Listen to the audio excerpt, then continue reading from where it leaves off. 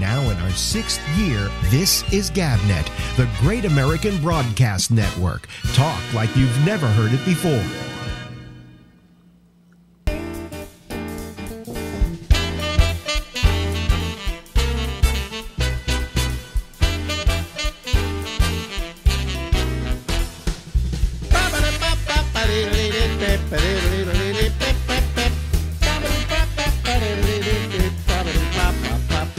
Yes, everybody, it's the Ramble, and I'm Alex Bennett, and we go until midnight tonight, Eastern Daylight Time, even if we don't get things going exactly as they should from the very beginning, okay?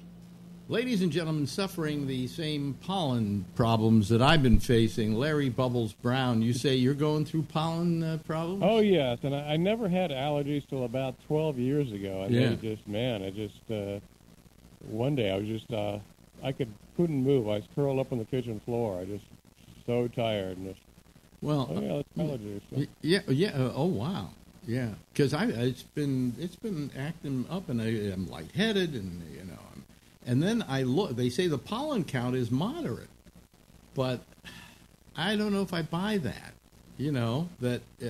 I was walking down the street the other day, and I saw stuff that I used to be allergic to coming down from the trees, for crying out loud. So, I mean, who knows? This may pass. I went to my doctor once with the same thing a couple of years ago, and he said, allergies. Yeah. Pollen. My sister has a bunch of trees around her house. She has horrible allergies. Really? The trees just spread that crap, yeah. Yeah. It's terrible. Anyway. But who knows? Who knows what the pollen count is in your area? What's your what do you call it? Your zip code there?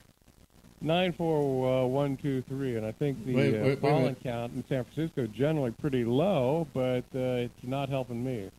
.com. Hold on a second. Pollen.com. All right, I go to the pollen.com, and let's see here. The forecast. But I want. It's a little higher today, or yesterday it was higher. Let me see here. Where is it? I'm trying to see. Okay, what is your zip code? 94122. 94122. Okay, let's go. San Francisco, California. You've got low to medium. Today you've got low medium, 3.8. It's low. It's as low as mine is, and you're feeling it, huh? I still feel it, yeah. Yeah, you feel it in your chest and your breathing and your... Yeah, and mostly the eyes and the sneezing and... Yeah. And tired. Okay, yeah. I think, you're doing okay. You got the same thing. Yeah, and then I read that people that have allergies, they have them because they have really strong immune systems. So our systems are actually overreacting to the pollen and crap. And oh, really? Well, that's yeah. Good. Well, anyway, I don't know. So that means we won't get the COVID. Well, knock on wood. Yeah.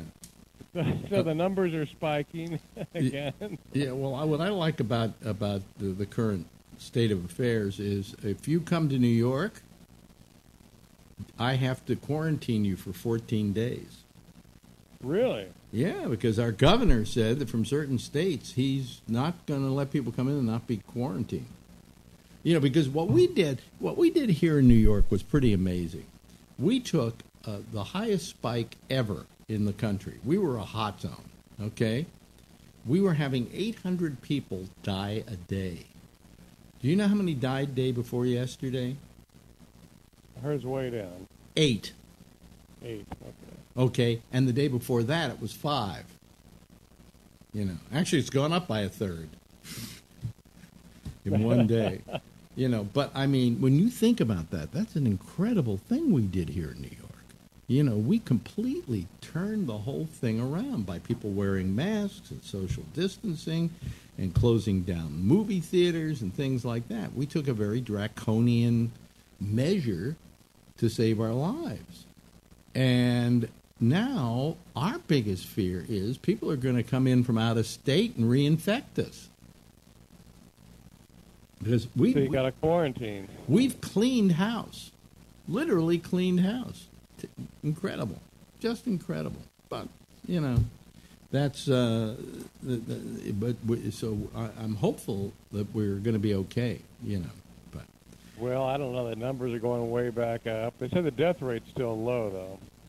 well, the death rate may be low now, but it's only low because we now have some therapies. For instance, they don't put people on breathing machines any longer. They respirators, whatever they call them, because they found that might ventilators. They found that might actually be doing worse.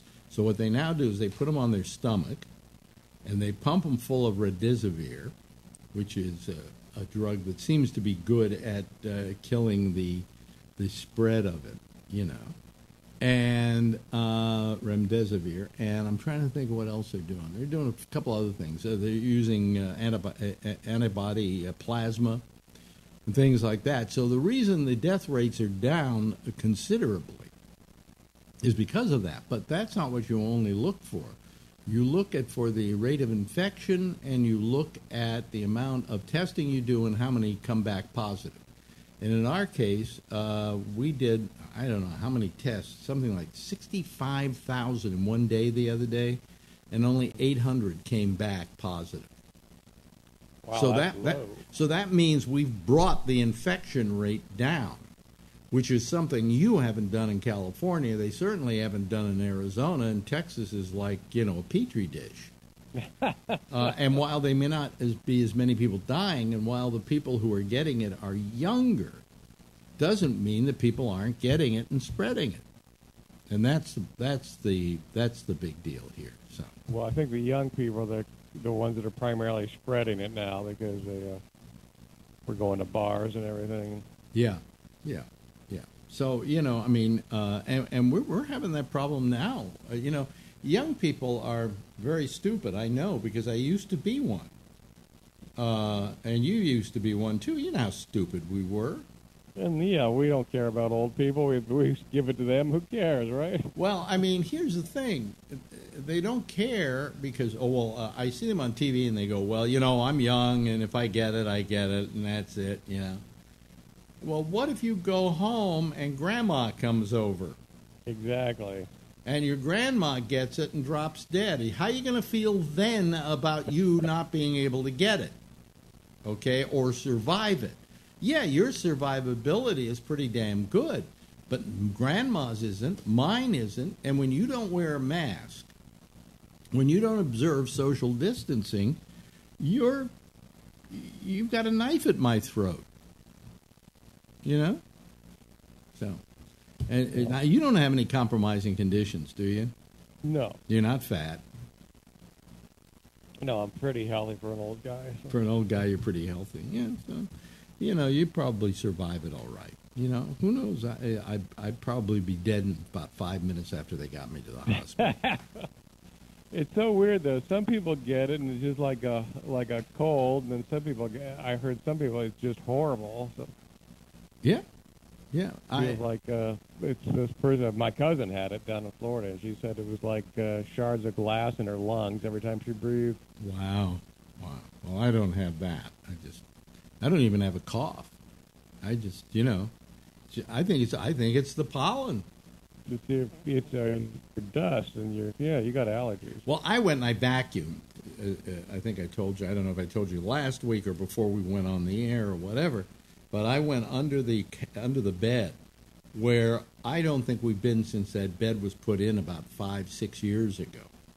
And I took the attachment to my Dyson and I just dusted underneath the bed because I figure maybe I'm sleeping there all night. When I wake up, yeah, I might. I'm like I've because dust mites supposedly are great allergen. Yeah. And if there were dust mites in this house, they were having a Happy Fizzies party under my bed. I would love to. You should have taken a picture of that. It must have been like 3 feet high. It was there. When you looked under, you could see a layer of dust and dust balls and so on. So we just went under there and cleaned it all out, and it looks. I think it's pretty good now. So maybe I won't have the same problem. I don't know. We'll see. But the other thing is that I've got that problem. What was there was one other thing that I forgot what I was going to say. See, do you take any of these allergy medicines at all? I do have some. Yeah, I don't take them a lot, but on a bad day, I do have. Do they some work? Drops to put in the nose, and then some pills. Yeah. Do they work? They help a little. The other thing I found that helps. I'm not big on natural healing things, but if you get some water and put cayenne pepper and a little lemon in there and mix it around, that seems to really help. What you turn your nostrils into a salad? No, you just drink it. Oh, you drink it? Yeah, cayenne pepper, water, and a little lemon. Cayenne pepper and a little lemon. Yeah, try it. It's yeah. That means I have to go out and buy lemon, which means I have to go out there with all the people who aren't wearing masks in my neighborhood. That's right. You're not averse to staying inside for days. Well, you know what? I tell you, I'm going to say something, folks. This is going to sound racist on the front of it, but let me say first of all that I live in a predominantly black neighborhood. Harlem is a predominantly black neighborhood, traditionally. And so the major amount of people I'm going to see when I go outside are black. So I'm making this assumption based on that. But I have just been amazed at how many black people are not wearing masks. Now, why do I find that terrible? Because Black Lives Matter. And don't wear a Black Lives Matter T-shirt and then not wear a mask.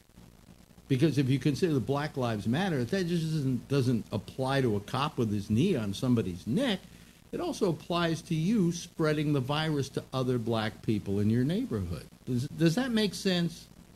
Yeah, I didn't know that was. Is that? Now I don't know. If I were in a white neighborhood, I might find the same percentage. Not where you go downtown and there are all those white kids in bars outside without masks on, non-social distancing. Mm-hmm. So I suppose if I lived down in that neighborhood, I'd say, you know what happens in my neighborhood? All these white people don't wear masks.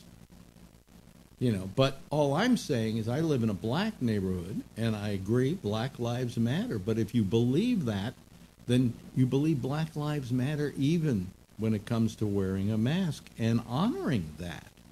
Right. Does that make sense? Sure. Yeah. So I'm not saying that all blacks don't wear, I heard somewhere that blacks don't like to wear them because they're afraid people will think they're going to rob them. I heard that as an excuse, but I don't buy that as an excuse. I just think, I didn't know you were, so what percentage of the neighborhood is black? I would say 75%. Okay, and it used to be hasn't that been gentrified a little? That's the gentrification. Okay. But it's getting even more gentrified, and I would say, like when I first moved into this apartment house, we were about the only white people living in it. Wow. And now I would say maybe a third of the apartment house is white. And the reason the blacks are still here is because they all got grandfathered in with like rent control and rent stabilization, and so they can't be moved out. Okay. But the landlord, I'm sure, would love to have nothing but white people in here paying $7,000 a month. And how far are you from the Apollo Theater? About 7 blocks. Wow, that's cool. Yeah. You mean the empty Apollo Theater? Well, everything's empty now, right? Yeah. So anyway, all I'm saying is, if to the black people in my neighborhood not wearing masks, if Black Lives Matter, that should apply to everything. It's like I always said about my fellow Jews. If the word never again applies to Jews, it should apply to everybody, Right. And so when you do something that reminds me of something Hitler might do, because you're doing it to the members of Islam, I'm saying you don't believe in never again. You believe in never again for us. Black Lives Matter for us. Black lives matter, and that's the reason why I wear a mask when I go out, because I don't want my fellow black neighbors to catch whatever I might have, and I don't want to catch whatever they have. But not wearing one has become a political issue, and it shouldn't be a political issue. It's a social issue. Well, everything's a political issue now, so you can't escape it. Yeah, it's Wednesday. It's a political issue, you know. So. Yeah, sure. Anyway, hey, listen, another wonderful time spent with Larry Bubbles Brown.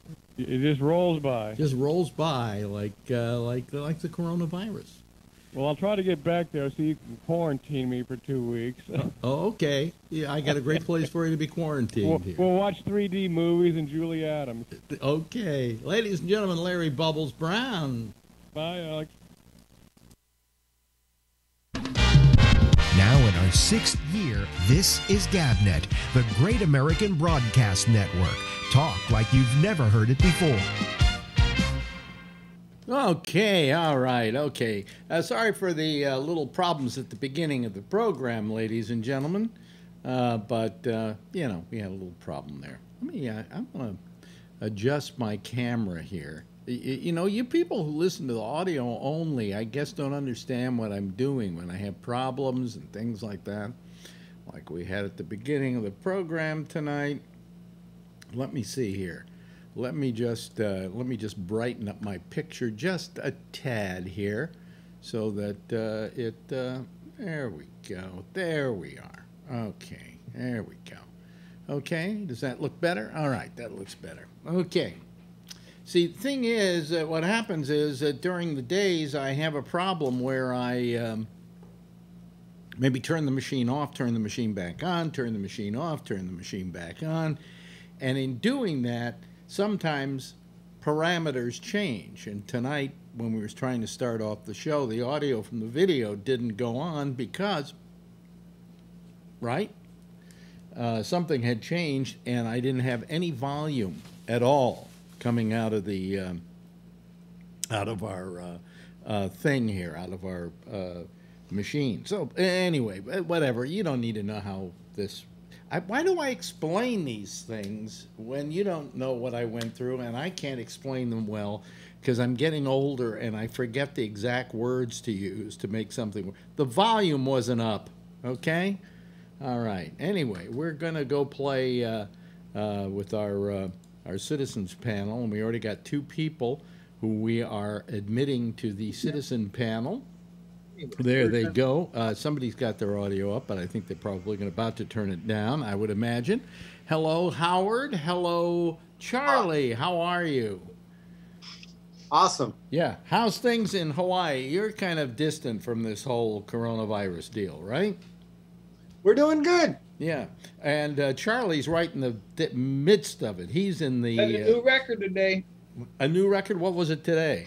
It was the whole country set a record of 64,000 something new cases today. And Texas was what? Austin set a new record of 753. That's the most they've had in any one day. Do you know, in all of New York City, which is New York State, which is a huge state, okay, we have how many millions of people? We have 18 million in New York City alone, I think. Yeah. And then I don't know, something like maybe 30 million, I don't know, in the state. Much more than you have in Austin, Texas. We only had 850 cases today. Yeah, see? That's because you have a smart governor. Yes, yes. And our death rate was down to 8 today, and, people on ventilators was under 100.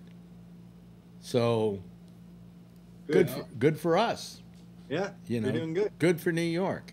But you know what I heard today on the news? Is it Shanghai or Hong Kong? Might be Hong Kong.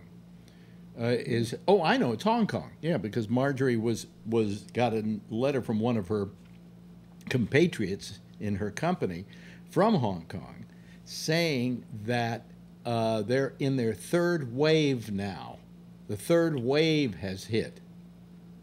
Okay. Now, sometimes, it can be argued whether it's a 3rd wave or it is You know what I still have up? Hold on a second. I got to get rid of something here. A moment. Zoom panel. I got to get rid of that that full house I have up. I have the full house up. Yeah. Mm-hmm. Yeah. Yeah. We'll have one soon. We'll have one. Well, maybe not. Maybe not. Nobody seems to be calling yet. Anyway, so it's supposedly, you know, sometimes people say it's a third wave or it's a second wave. A lot of times, what people are calling a second wave here in the United States is not a second wave. It's still part of the first wave. It's just we reinfected ourselves. And that's what's happened to you in Texas. I mean, yeah, you know, my heart goes out to you, you know. And you're in the hot spot, right? Yeah, all the hospitals are full. Really? I don't know what they're going to do if these cases keep going up. And how's your governor explaining his behavior in all of this? He hadn't said anything all week. He's been pretty quiet about it. What about that Dan Patrick, your lieutenant governor? Yeah. What's that? Yeah, they really haven't said much since like Monday, I think, was the last time they said anything. Yeah. Why don't we just call him Governor Shit for Brains? Okay. Yeah. Yeah. Jeez. Oh, they're going to open up. They're going to make the schools go back because they're going to do whatever Trump tells them to do. Well, you know, the youngsters, the young'uns, aren't as susceptible for danger as the adults. But as I said last night, how many of you have kids? People raised their hands, and I said, how many of you have had your kids bring home stuff from school? You know, a cold, a flu, whatever. And they all raised their hands. So, you know, these kids could maybe not be in any real danger. They could even be asymptomatic, but they come back home and Grandma and Grandpa come by and goodbye, Grandma and Grandpa. And what about the teachers? And what about the teachers? Teachers aren't kids. And are you going to get teachers who want to teach in schools in this kind of situation? You know, I mean, I understand a doctor or a nurse or a health worker wanting to go to a hospital because that's what they do. And, you know, they know the dangers inherent in the job that they do. And so they won't stay away. But teachers can go, hey, I can teach this from home, okay? I can teach these students from home, and I'm not going to take the chance of getting this. So, you know, that's the sum total of it. Plus, kids touch their face; they touch everything. Oh yeah. Well, I mean, kids. It's really good for kids to go to school and get all those little diseases and colds and things like that because they build immunities to them, right? You know, but in this case, we're dealing with an entirely different. This is somebody calls himself Juan Biden, but I do think it's probably John Larkin. John Larkin. Yeah. Hold on a second. It says joining. There we go. Oh, Oh, no, no. it's Phil. It's Phil. It's Phil. Who are you tonight? You're Juan Biden. Yeah. You know, I'm Nice. looking for the Spanish vote. You're looking for the Spanish vote, are you? Really? Okay. Yeah, no more Joe, but now it's Juan. Juan. Okay. Wouldn't that be Jose? Yeah, it would be Jose. Mm-hmm. Yeah. Yeah, But- close enough. But no, it's not close enough. Starts with J. No, but Juan is a completely different name. What's the American name for Juan? Anybody know? John. John. John. Yeah. Yeah, well, there's no John Biden running, but it would be a Jose Biden running. So, is that your attempt at humor tonight? Yeah. Yeah. And I'm Carlos. Wallace. I heard that speech that Biden made today.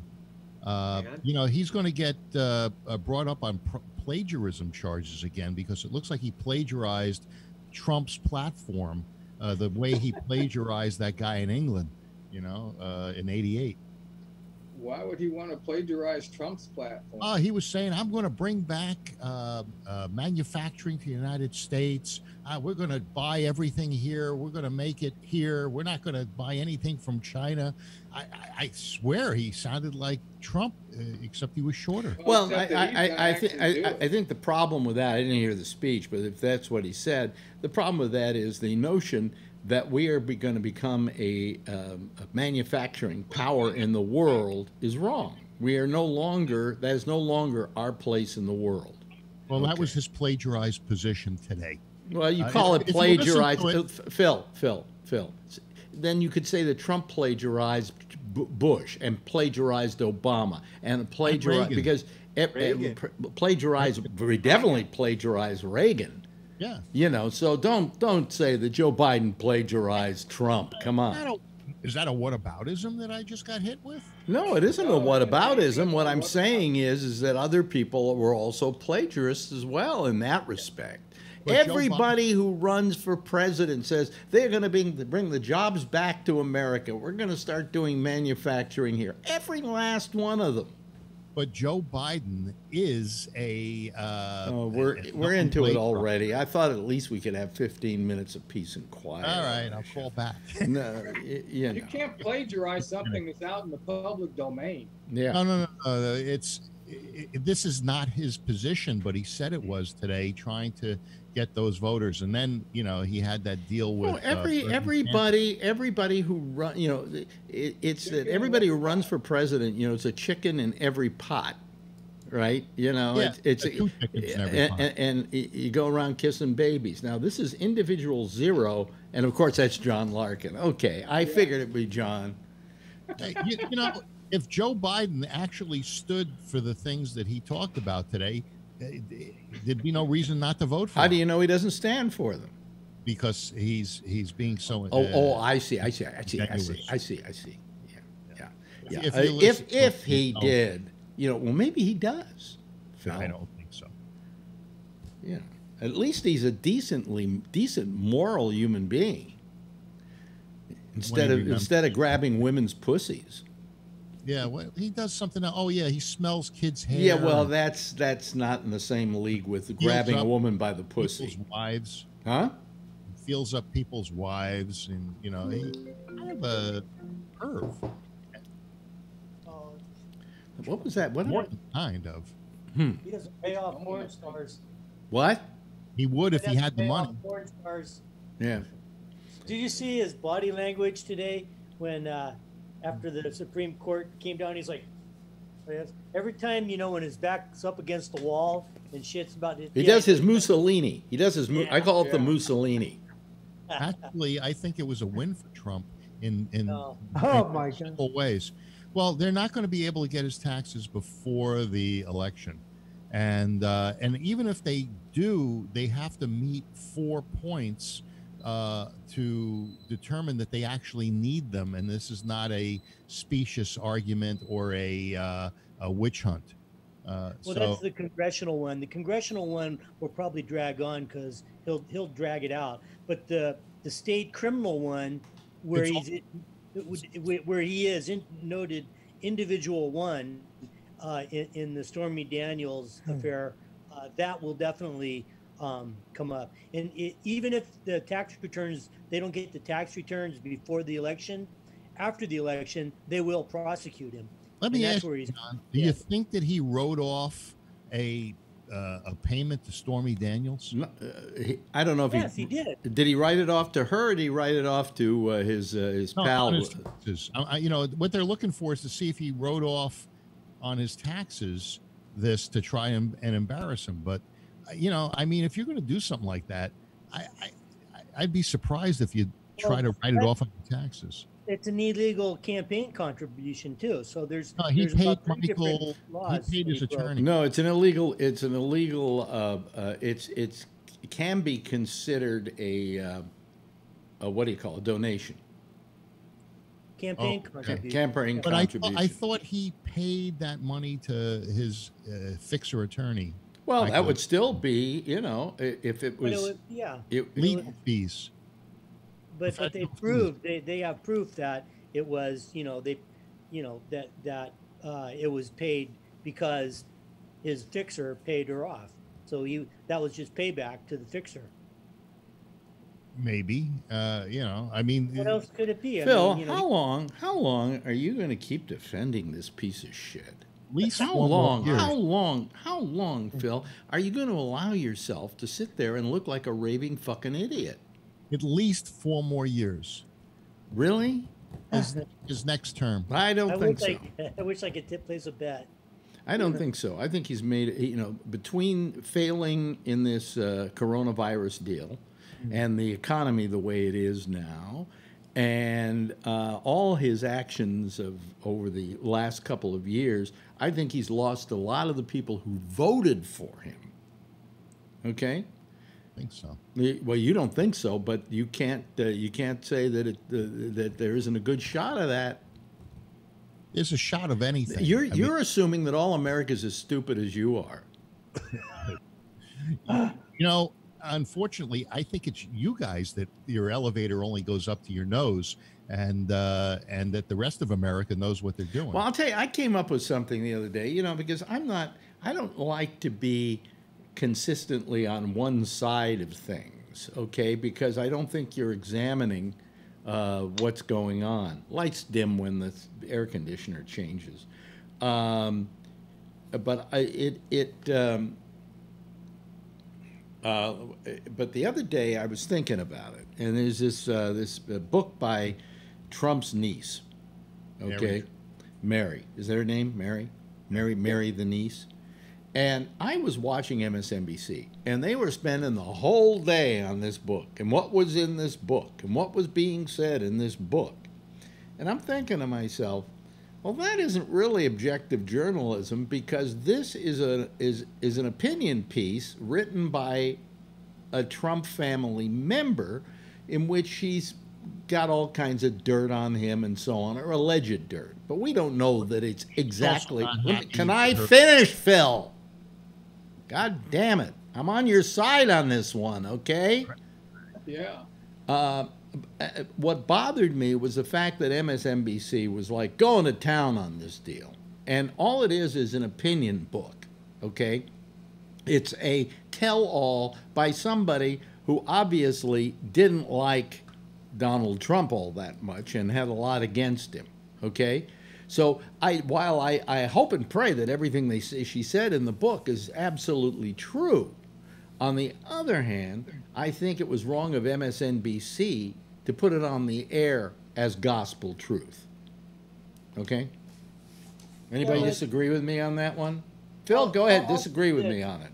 Yes, John. MSNBC is not necessarily journalism, just like Fox. It's more opinion than real. Well, remember, before MSNBC, there was no viable liberal opinion on TV. It was just all Rush Limbaugh and Fox.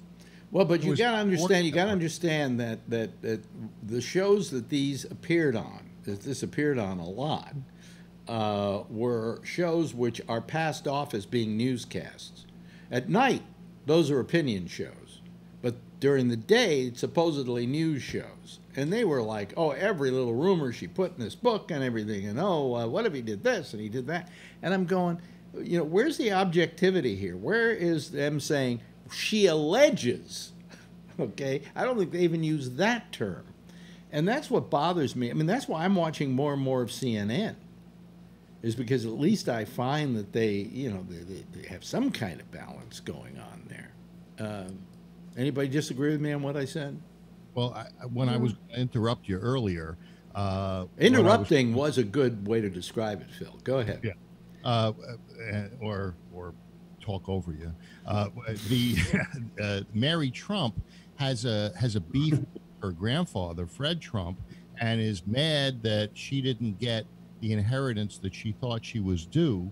Yeah, and we know that as a fact. That's why I'm saying that they should have treated this more as an opinion piece rather than as gospel truth.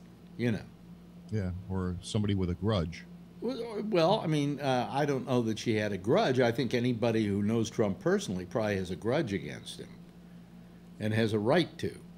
I think she got cheated on that inheritance, and she's got grounds to come back and sue. As long as they get something, a lot of times they'll give somebody $5,000 just to say, you weren't forgotten, right?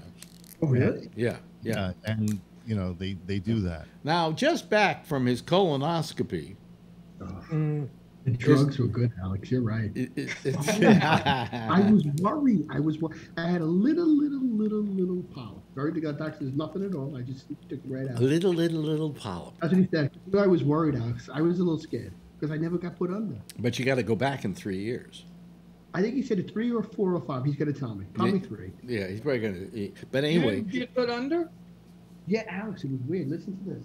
So they IV'd me. Oh God, that needle. I don't like taking a needle. So I was like, oh. I looked away, and then the anesthesiologist came over and I said, listen, he said, got any questions? He says, yeah. I said, I never really went under before. He says, don't worry about it. He says, you'll have a great ride. I said, a great ride. I'm saying to myself, I'm thinking of you. There is. I don't know if you notice it, but there's a moment before you go completely under that you get this kind of flash of the drug. I want to tell you what happened. It's a wonderful little, it's a quick high. Marjorie goes for it every time because she wants that quick little high, and I say, that's a cheap thrill for you. They gave me the intravenous Valium or whatever because they gave me a spinal, and I felt the high for about a half hour. All right. Oh, my God. So listen to this. I thought of you because I remember you saying it was quick. So when they said, okay, roll over, like that, and then leave my other arm out. So I was rolling over, I guess, to get to my ass, right? Right. And then they didn't want me. So she goes, "Are you feeling drowsy?" He says, "No." And I was worried, like, "Oh God, I hope I see my mother again." This is it, Johnny. I said, I was going to ask her where they went to college, but I figured they would put me at ease. She says, "Do you feel anything?" I says, "No." She says, "How about now?" And then all I remember, boom, it went black. And I actually remember a dream I had. I was like playing basketball as a kid. Really? You had a dream? I had a dream. I remember playing basketball. God, the next thing I remember is the guy looking at me and saying, well, it's through. It's over. Yeah, Dr. Pfeiffer came over and he says, "Tony, how you doing?" I says, "Dr. Pfeiffer?" He says, "It's all done." He says, "Yeah, a little thing. Everything's good. I called your brothers in the waiting room. You're good." He says, so he's talking to me. I said, "All right." He says, "And that's it?" "Yeah, they're going to come over with some cookies and juice." I had some cookies and juice. And look what they gave me. He gave me extra socks from NYU. It was nice.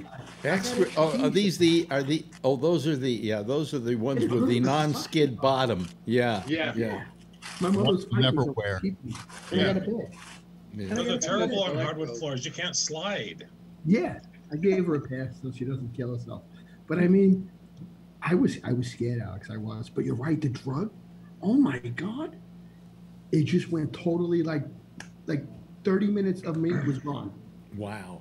Well, now, when you smoke pot, get on the air and. What kind of drug? What is that drug he's giving me? Then do you know what that is? It's probably propofol. That's the thing that killed Michael Jackson. Oh shit.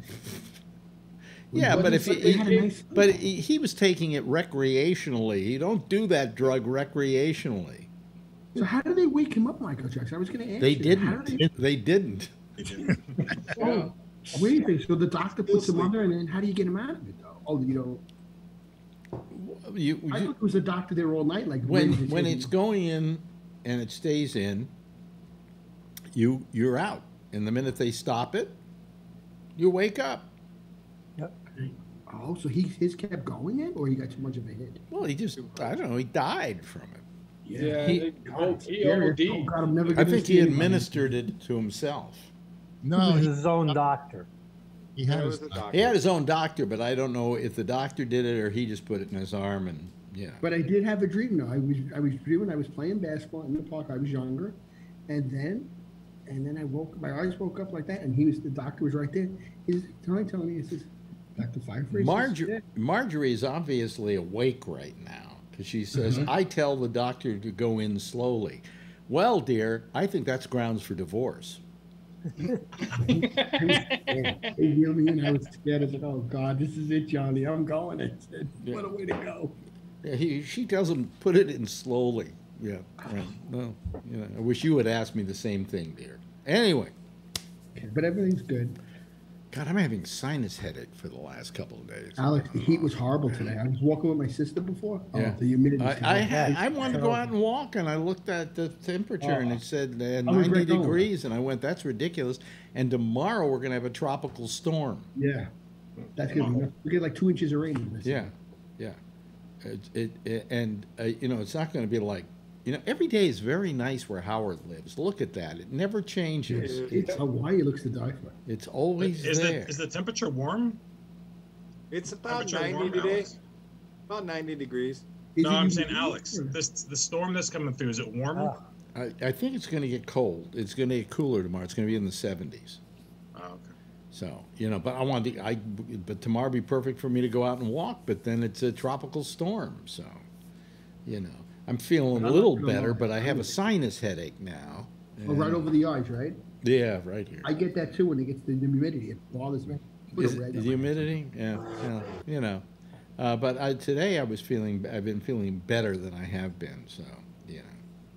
It was in the mid-90s here today, and currently it's 84. Thank you very much. What's the weather going to be tomorrow? He's like, and is there going to be a front coming down from the north? 91. We should get you a weather map, Phil. Yeah. Let's see. I've got. Alex. What, Howard? I got a box of baby chicks in the mail today. Baby chicks? Baby chicks? They were hatched July 6th in Iowa, put in the mail, and they came to Maui and arrived this morning. Why did you do that? Because I wanted baby chicks. But they're not going to be baby chicks much longer. They're going to be big, ugly chickens. Well, you're right, and I raise them for eggs. I don't eat my birds, but I do raise them for eggs. For eggs, okay. But you don't raise them for dinner.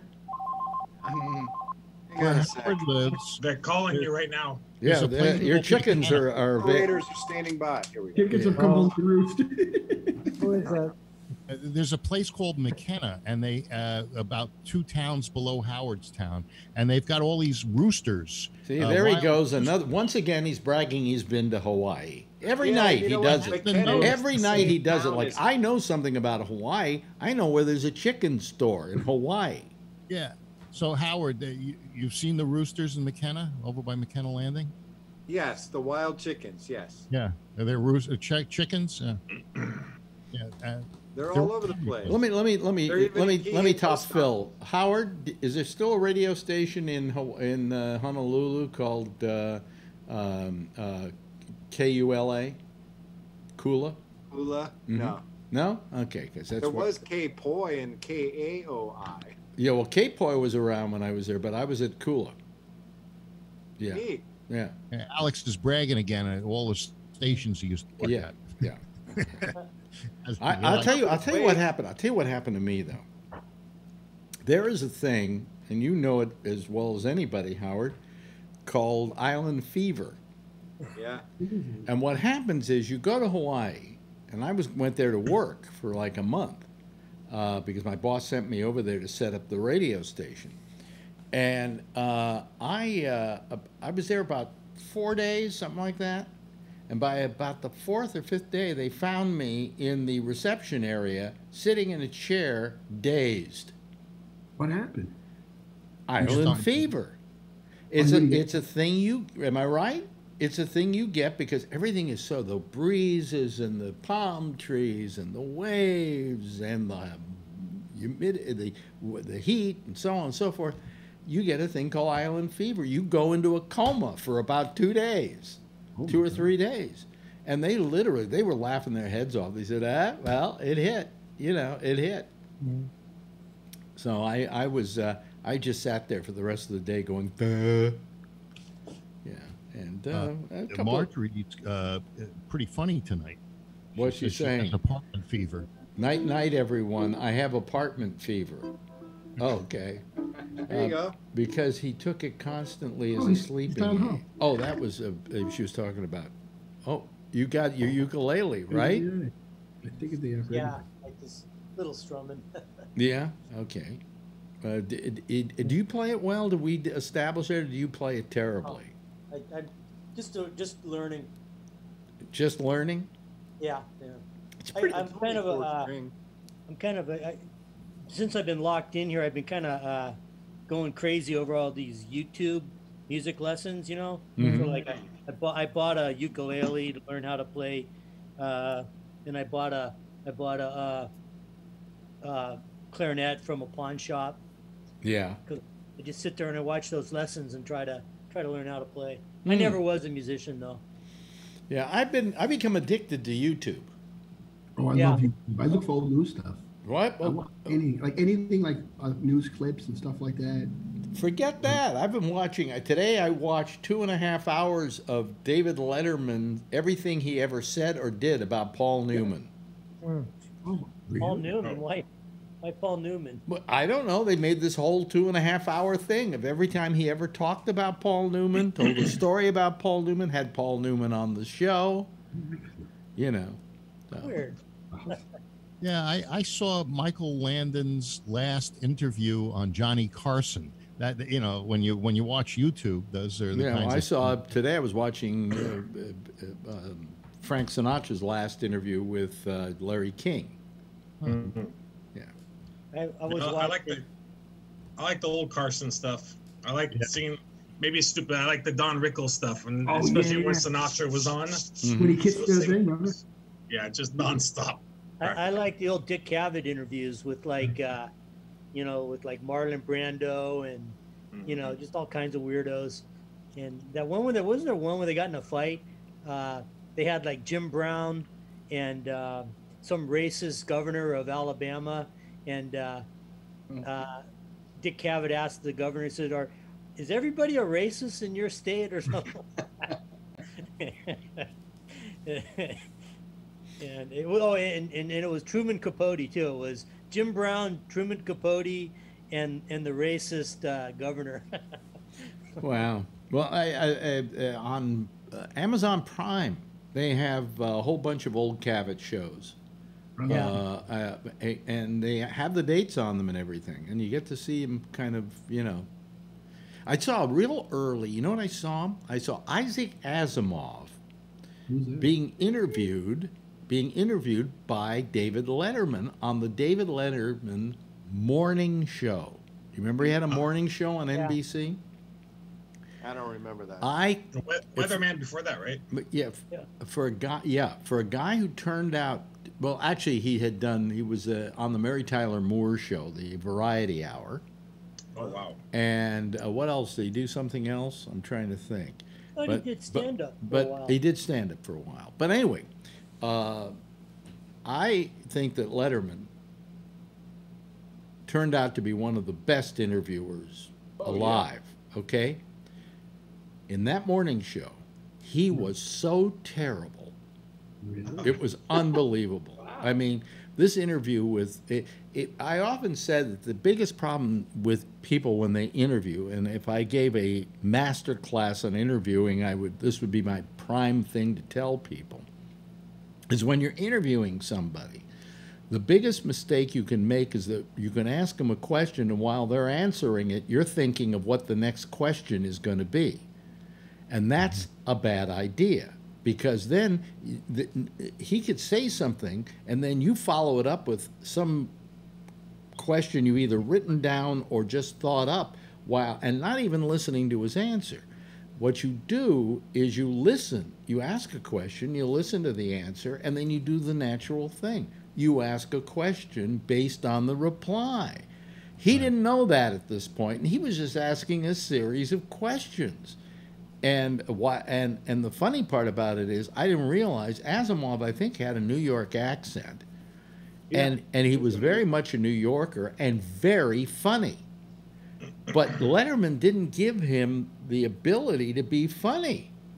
He only did it to a certain extent, and then Letterman kept saying, "And what do you think we're ever going to go to Mars?" and blah blah blah blah blah. But Asimov was amazing to listen to. Did Susan, your third, do a paper on Asimov or something to that effect? No. No? I thought she told me that. No. Huh? No. Right.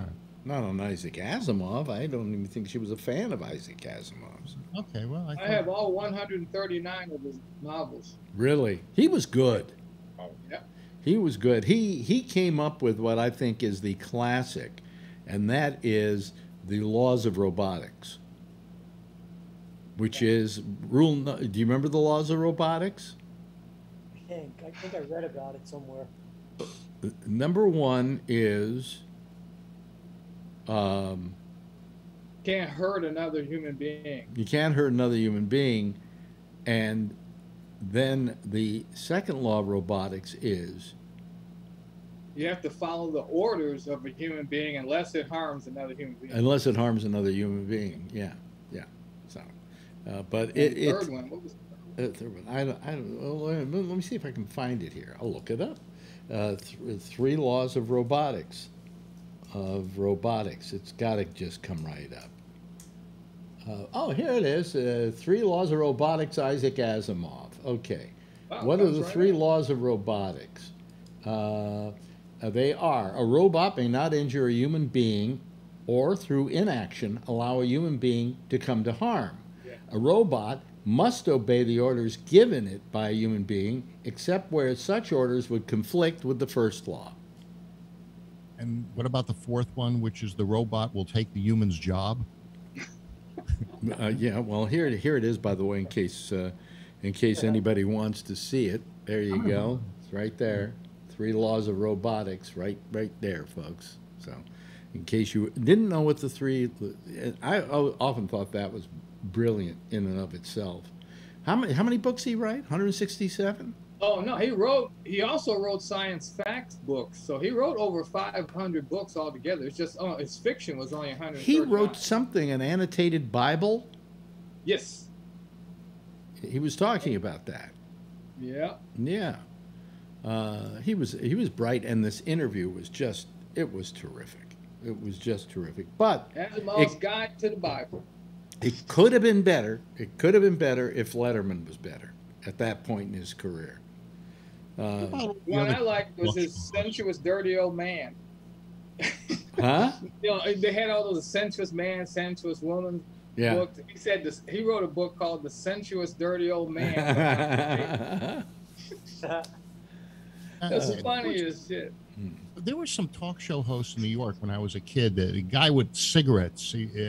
Was it Joe Franklin or Joe Pine? No, Joe Franklin didn't smoke. Oh, you're talking about Morton Downey Jr. Was that it? Yeah. Yeah. And yeah, there was a number of them that had come and gone, but he stole his act from a guy named Wally George. I liked Wally George. His daughter is Rebecca De Mornay. And Wally George stole his act from Joe Pine. Yeah. Oh, really? Yeah. Yeah. So, anyway, Wally George isn't still alive, is he? I don't think so. No, I don't think so. I think he smoked himself to death. Yeah, he was. I didn't think he was that good, actually, to be honest with you. Joe Pine was terrific, though. Joe Pine was terrific. Yeah, there was a lot of shock value for Wally George. This was the days where you had guys like Joe Pine who were the kind of, you could call, conservative talk show hosts and nasty and mean and all of that.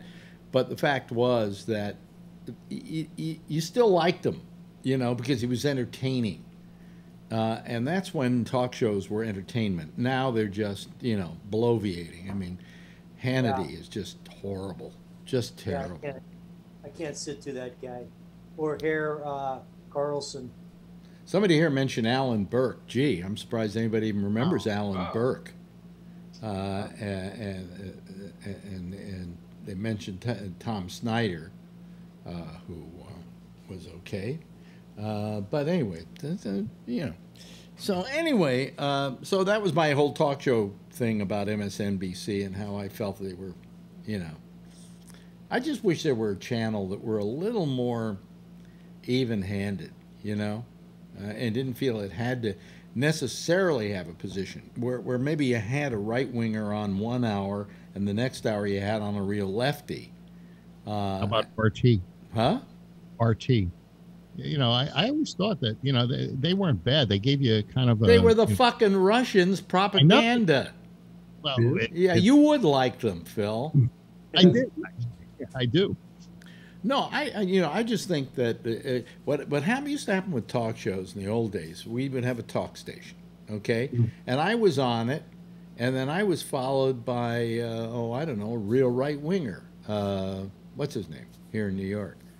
And between shows, in the crossover between the shows, we'd argue with each other.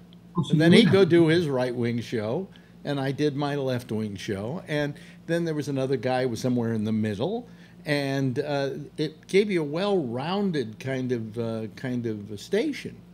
We could stand to have that these days. Hey, Alex, can I ask you a question? Sure. Would you have taken this job if one of the radio stations would have came up and said, Alex, we'd like to pair you with, I'm going to say it, say Sean Hannity has a 2-man team going against you. That might be interesting on the. Well, I would do it if I wasn't being set up as a sacrificial lamb, like Alan Combs. Like Alan Combs was. Yeah. You know, Alan Combs was set up as a sacrificial lamb for Hannity. And I always felt sorry for Alan because he had a thankless job. Because on one hand, he was there and at least speaking our cause, okay? But on the other hand, all the people he was speaking for were like assailing him. How can you be on Fox? Well, you know, to my way of thinking, the place you want to be is Fox. I mean, I used to be on once a week with what's his name? Tucker. With Tucker Carlson when he was at MSNBC. He used to be on every week with him. And Tucker treated me very well, as a matter of fact, you know. But, I mean, you say, well, how could you go on the Tucker Carlson show? And my answer is, how could you stay away from the Tucker Carlson show if you want to get your point across to an audience that isn't necessarily receptive to what you say, but maybe you might strike home with a few of them, you know. And it's actually interesting because it's a good contrast. I think these would be good polar opposites. Well, so no, I would never want to work with Sean Hannity. I mean, he's just he's just a horrible person. Just a horrible person. Want to share the stage with anybody? What? Yeah, I don't think Sean Hannity is the type that wants to share his platform. Oh well, after we did a debate with each other on Alan Combs' radio show. And after it was over, he said to Alan, never put me on with him again. Yeah. You know, because I got to him. I got to him. What did you say that elicited that kind of... He started going into a rant and a rave, and I just said, come on, Sean, you know, we're just in show business. And I'm not in show business. No, how dare you say, come on, that's what we do. We're in show business. It's all for show.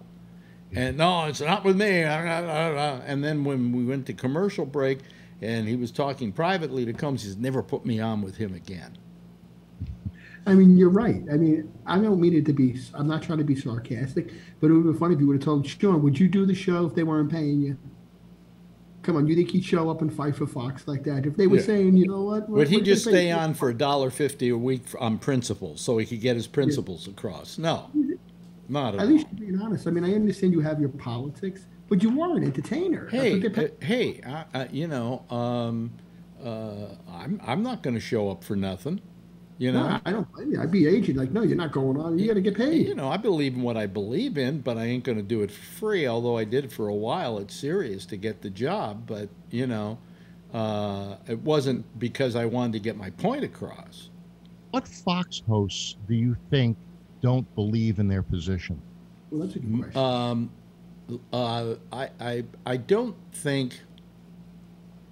I don't think any of them.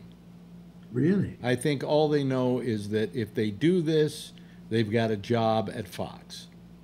If tomorrow, Sean, let's say if tomorrow Tucker, he's not a stupid guy. He's not a, you know, I mean, I like Tucker, quite frankly. I mean, he handled me nicely. He was good to me. Tucker is like, let's say he tomorrow decided that Trump was an asshole and he was just going to start taking off after Trump. How long do you think he would last at Fox? That would be good. I don't know. See, and that's the point. That's the point I'm making. That he should have that latitude to be able to be critical of Trump. There's a guy there, Neil Cavuto, and people hate him. He's terrible. Guy. I've worked with him. I did his show. He's an asshole. But they hate him because he doesn't support Trump. He goes after Neil Trump. Cavuto? Yeah. Cavuto? Is he the guy I'm thinking of? Yeah, he's the guy I'm thinking of. He's not the big black guy, Charles Payne. No. Neil Cavuto. Business guy. Neil Cavuto is not a black guy. No, that's what I said. I thought you maybe were thinking of Charles Payne, but it's not Charles Payne. Neil Cavuto is in that same financial. I've always found him a suck up to Trump. Well, he's not now. Well, every time I tune in, he is. I don't think so. Maybe you got the wrong guy. By the way, just for all of you, Shepard Smith is going over to CNBC. I heard him in Squawk Box this morning. Yeah, he's going to have a evening show. Yeah. That's good. They say that he's going to kind of be even-handed. They're going to be even-handed with that show. You know. Shepard, I always liked Shepard Smith. I always thought Shep was good. Shep didn't take crap from Fox at all. No. He would just call shots like he saw them.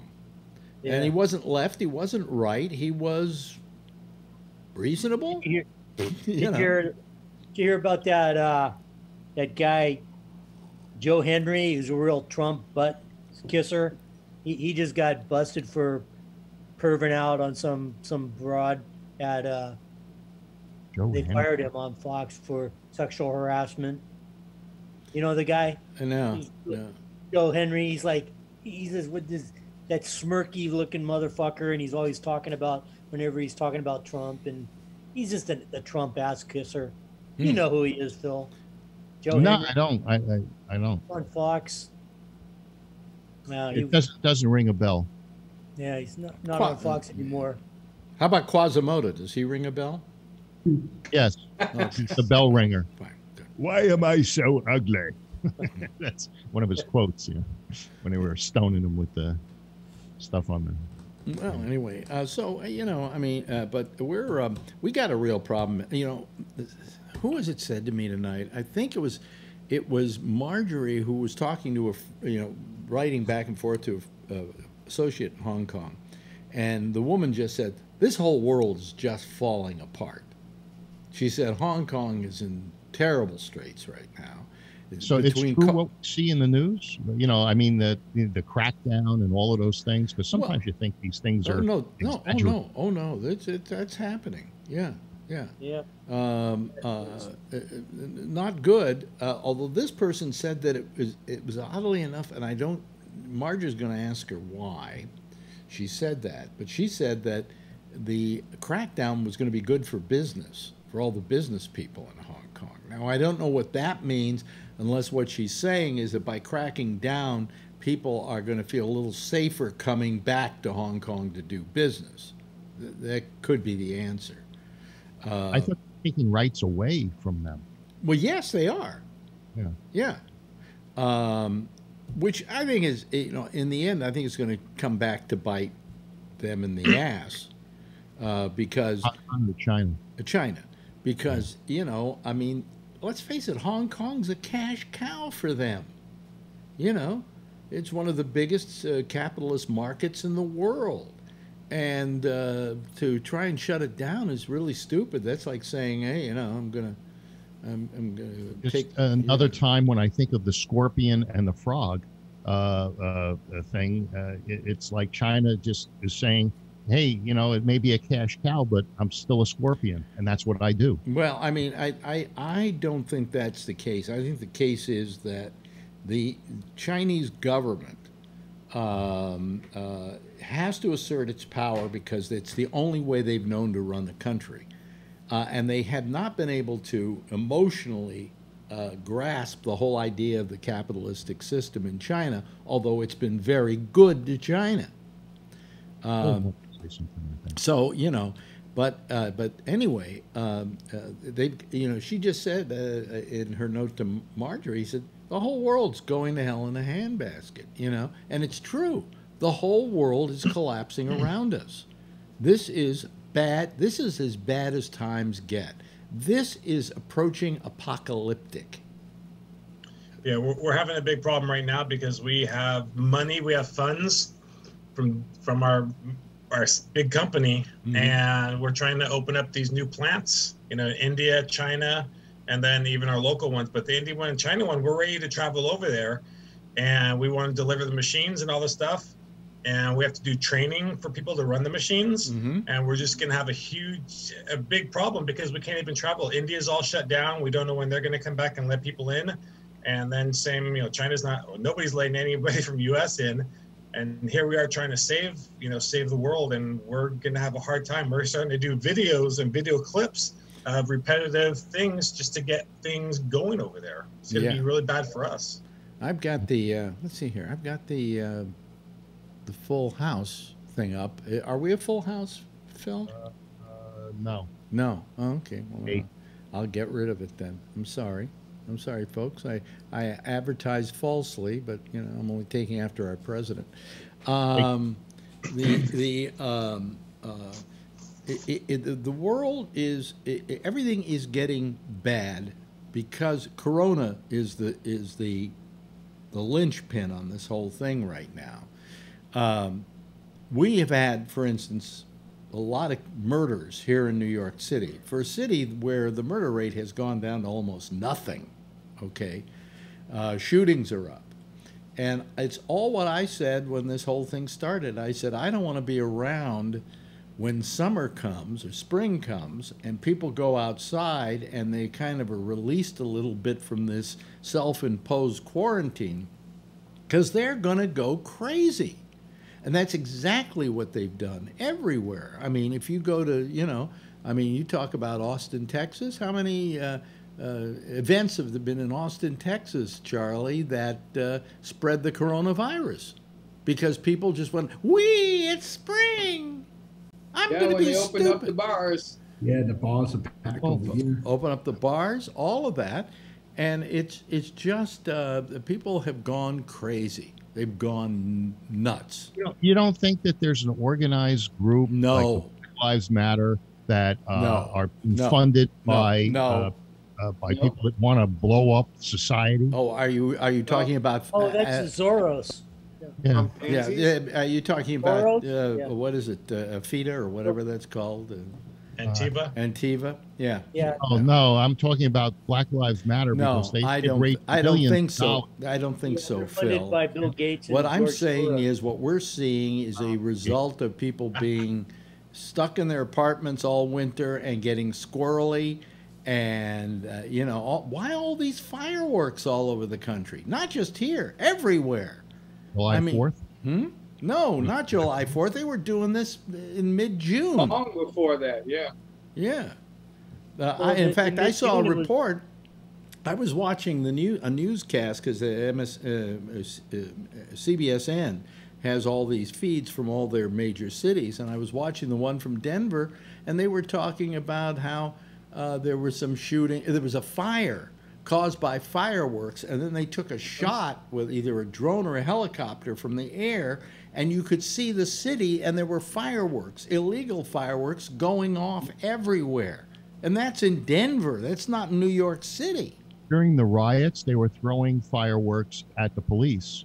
Firecrackers, M80s, M1000s, and but I don't care. They were just throwing them at cops. Anyway. George Soros never gave me a dime. Yeah, but I mean, rioted. It was pretty, pretty terrible what's been going on lately, and a lot of it has to do with people just getting squirrely, and it's just like I predicted it. And everything is bad. I mean, all over the world, their economy's falling, and I don't know how many people are going to get thrown out of their apartments this month because their rents came due, and the amnesty about paying rents is over with. Okay? I mean, this is all just horrible. Interesting. I have a friend that had a beef with his son. Is he in Hawaii by any chance? No, he's from Bennett. And so he had a beef with his son, and he told his son that he had to move out in 30 days. The son then gets somebody from the city that says, you can't evict me because of COVID. and so he couldn't throw him out. In any event, the problem we've got is the world is in bad shape right now, and it isn't getting any better.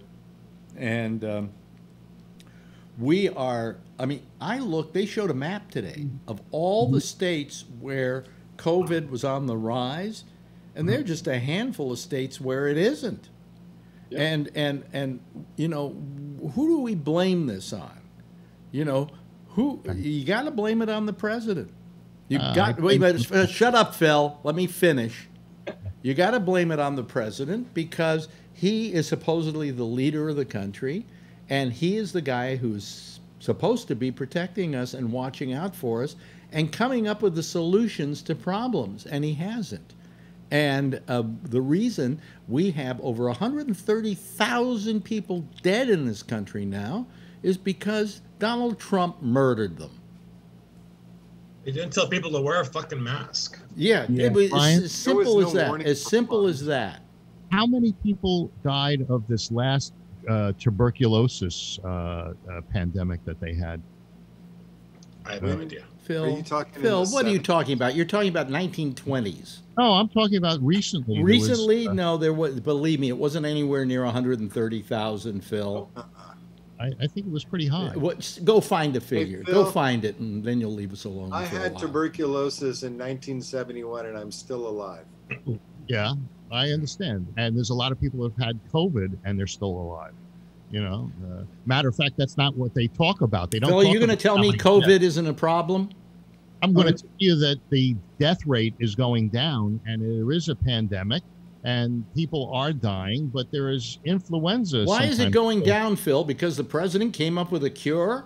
Yes. Because he inspired us to take action? The death rate may be going down, but the number of people dying is going up. Oh, by the way, you're going to love this one, Phil. That PPE that the president said he was going to make sure everybody had PPE, right? Yeah. And they did. No, they don't. No, they don't. Ask Charlie. They don't have it in Texas. They're reusing their masks. They're reusing their gowns. Some of the gowns they got. Tell them, Charlie. Just shut up, Phil. Them, Charlie. This is just as bad as Italy was in March. I mean, the hospitals are overwhelmed. They don't have they have so many patients. They don't have enough PPEs. Period. They don't have enough masks. They don't have enough. Wrote today on Facebook that there's only one ICU bed in Beaumont, Texas. And so, you know, I guess if you get one patient, you're 100% full in Beaumont. Yes, right? But we're not talking about Beaumont, Bill. What happens if they get 3 patients? 2 of them don't get shit. That's what happens. Oh, rock, paper, scissors. I was here first. Yeah. What'd you say, Tony? What'd you say, Tony? I was here first. I was here first. Yeah. Rock, paper, scissors. Jeff, Jeff hasn't said anything all night. Say something, Jeff. Oh, I don't do that like that, though. Turn your mic on. He's muted. That's why I don't have to say anything. But I think that I talked to my friends in Argentina, and they said they basically got the same problems that we had. Mm-hmm. You're breaking up on us, Jeff. That's why he hasn't talked all night. So, what's he on, dial-up?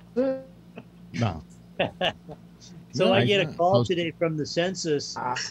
And I think a lot of people. Wait a minute. Wait a minute. Jeff.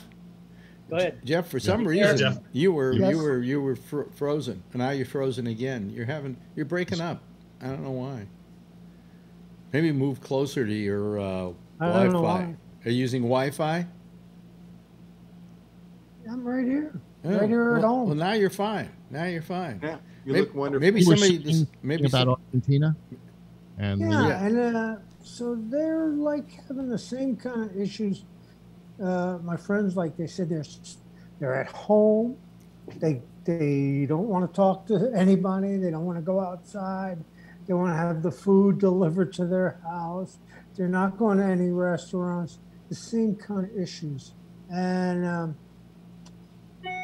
I think it's a global problem all over the world. And the joke is that in Europe, they've kind of recovered it a little bit. They're much better than we are. They're not letting us into the European Union. That's right. They're more complex than they are as far as trying to keep people alive. And Charlie's here in Texas. He used to be in Arizona, which is the Let me say that Arizona is just as bad as Texas now. Well, I think it's even worse. Let me say this to Phil about, he was saying the death rate's gone down. Yes, it has, Phil. The death rate is not as bad as it was. And there are a couple of reasons for that. Number one, younger people are getting it. It's not that they're not getting sick. It's just that it's not as lethal to them as it is to an older person.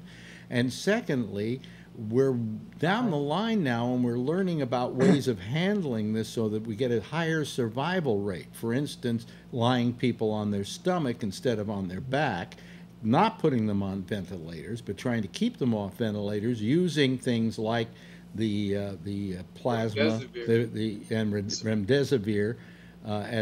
So we do have stopgaps to try and solve this problem, where we didn't in the very beginning. But that still doesn't mean that people aren't still overwhelming the hospitals, aren't getting very sick, and possibly, in a lot of cases, these people get coronavirus. They go to the hospital, they go through the whole thing, they're in there for an average of about 3 weeks, Bill. It's not a small thing. And then they come out, and for like 6 months, they have all kinds of problems afterwards, and it's not fun, Phil. It's terrible. So that the deaths is not the hallmark. What is the hallmark are the numbers of people going into the hospital seeking help for this, and it's overwhelming the country. And overwhelming the nurses and doctors that we're cherishing so much. Here they go through this whole nightmare again.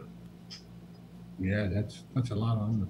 They don't mention the fact that a lot of these people that survive are getting hospital bills of hundreds of thousands of dollars. Yeah. Are they really? I didn't know that. I read about a woman. 21 days in the hospital? She was in the hospital for COVID, and she gets out, and she got a bill for $700 and change. Oh my! How can you say that? Well, an average stay now is about 3 weeks. And that's if you don't get put on a respirator, it could be longer, and then the survival rate on a respirator is only 20%. Alex, yes, that would yield 700,000. What? What? Is that what yields in a phone? I'm wondering what the bill is going to be for my 7 weeks of radiation. Well, I know that between my 2 radiations, which was the cyberknife thing and then the seeds, the total between the 2 of them came to about $110,000. I know my stamp around 55,000. We shouldn't be paying for shit. This is ridiculous. But you guys have insurance? I got insurance, but they send you a bill and it's paid, and but they tell you how much they paid or how much it was worth. Are you doing this on Medicare? Yeah, a lot of times. Yeah. You're doing this on Medicare? I have Medicare, and then I have the Kaiser supplemental. Yeah. Okay. Oh, it's 20%. Yeah. Kaiser's in the. But so he likes Medicare then. Oh yeah, he's become a socialist. I've been paying for Medicare for a long time. So do all of us, Phil. My doctor, Stephen Rubin, says that he likes Medicare because, like Alex said, they pay right away. He tells me, the doctor. Oh yeah, yeah. They said that one of my doctors told me that he would rather take Medicare than take any of the other insurance companies because they take somewhere up to 6 months to pay off. Whereas Medicare, you send them the bill, and within 3 weeks you get a check. But I noticed in my bills, because now it's Medicare, that let's say the hospital says that they billed $140 for this drug, or it's $900 for this drug, and but they actually got paid $66, and then I had to pay $8. So they might bill $900. Oh yeah, no, they what they have to do if they're taking Medicare as an example, they have to take whatever Medicare considers to be the proper amount of money that you can charge there. So even though they bill this, they get paid that. Yes. So they bill high, and they know what they're going to get. In my case, I think they paid out about $30,000, I think, to the hospital and so on. I think Medicare, and Kaiser loves Medicare.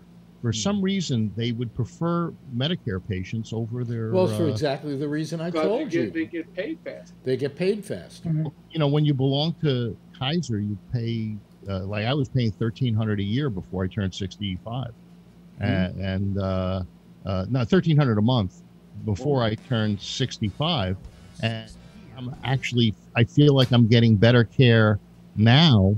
And there's less money. Me too. Oh my God, I can't believe it. $1,300 a month. It's true. Yeah, yeah. I had the platinum plan, and I was 64, and it was $1,300 a month. Yeah, but anyway, you know, I mean, Jeff says. Yes, but Alex, don't you think that because of your age and my age, that the kind of disease that we're talking about is still very risky for us? Oh yeah, absolutely. Yeah. I mean, and Phil as well. Right. I was going to say, I don't know what it is, 65 or young punks like Howard. How old are you, Howard? Wait a minute. Turn on your mic, Howard. I'm 53. I'll be 54 August 19th. Oh, okay. So you're getting to be in the danger zone, you know. Charlie's in the danger zone. John's in the danger zone, I'm sure. Jeff, myself. Brian, how old are you, Brian? 52, 53, something like that. Yeah, you're getting there. You're getting there. Yeah. You know. So I get a call today Class from of 1984. Class of 1984. And Howard and I sort of hung out the same spots, like when we were driving, cruising up. Yeah, cruise the El Camino. Yeah, we used to both cruise El Camino, but I was a cool guy, so I don't know if I knew him. In Santa Clara? In Santa Clara? No, San Mateo. I used to go to Santa Clara every once in a while. You remember the Moonlight Drive-In? Mm-hmm. Jeff, I never did Story and King though. I was a white guy around there. I used to stay out of that area. I grew up in Sunnyvale. Jeff had his hand. Yeah. Jeff had his hand up. Jeff, quickly. I was just going to say the other part for me is not just my age, but all the heart issues. That I'm a very risky person, so I'm very cautious about this whole thing. I basically don't go to see anybody. But what's very strange is there are stories of people your age, my age, who are compromised in one way or another, who get it, go into the hospital, come out, and are fine. Didn't have to go on a respirator or anything. This is a very pernicious disease that you don't know how it's going to play itself out. And it spreads very fast. That's the big problem with this compared to SARS and MARS and everything else. I was in Union Square today going to the parking garage, and there was this lady sitting about 20 feet from the elevator, and she was screaming at the top of her lungs and not wearing a mask, and I saw the spittle coming out, and at least I had a mask on and I was like 20, 30 feet away. But just remember, your president is trying to kill you. Anyway, that's it for tonight. He could be spitting at you, and he would be doing the same thing he's doing right now. I want to thank everybody for being here. Howard, thank you so much. Thanks. Aloha to the lovely and attractive Charlie Wallace. Always a pleasure to have you here. I wish I could say the same thing about Phil Meyer, but he's the kind of pain in the ass we have to put up with when you do a citizen panel. And John Larkin, thank you. Thank you, Brian. Thank you, Tony. And thank you to Jeff Stein. And if all of you would give a big wave goodbye, I'll give a big wave goodbye at you. There they go, ladies and gentlemen. That's the citizen panel. That's them for tonight. We're going to assemble one again tomorrow night. But in the meantime, there's going to be another one immediately following this program with Jack Bishop in the Intersection, which follows next on GabNet. I'll be here again tomorrow night, same time, last show of the week. Same time, same station in life. And in the meantime, if you see her, tell her I love her, okay? Bye-bye, everybody. And by the way, stay safe.